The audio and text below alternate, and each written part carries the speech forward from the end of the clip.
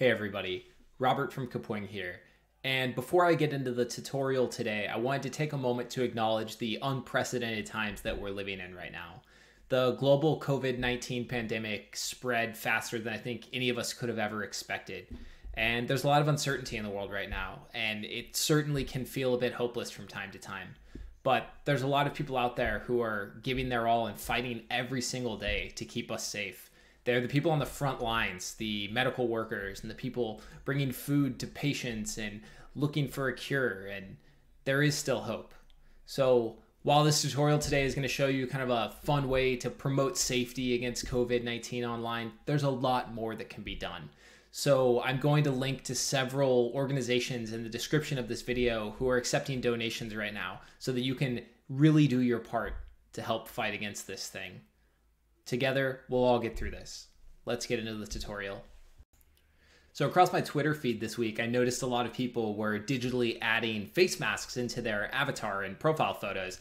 This kind of promotes a message of safety and social distancing and best practices to try and stay healthy and limit the spread of the COVID-19 virus. So some people do it over in illustrations over themselves. Others will just edit the mask right over the old profile picture they were already using. So we added this new template to Kapwing that has a face mask in it that you can just easily upload your profile picture and add the face mask to yourself if you want to change your profile picture to spread this safety message. So I'll drop a link to this template down in the description below. You can find it there and just go easily make this. It only takes a few seconds. So I'll start by clicking Make It here.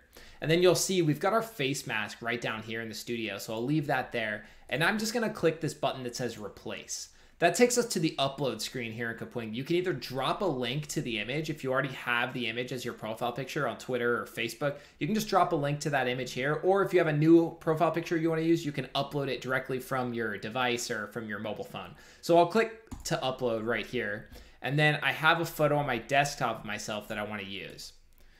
So that brings the photo of me in, and you'll see it's uploading here in the right-hand corner. Once that's fully uploaded, I'm going to just drag this mask up over my face. And then I can even kind of resize it a bit to make sure that it fits correctly. You know, I've got a round face. Might take a bigger mask to fit.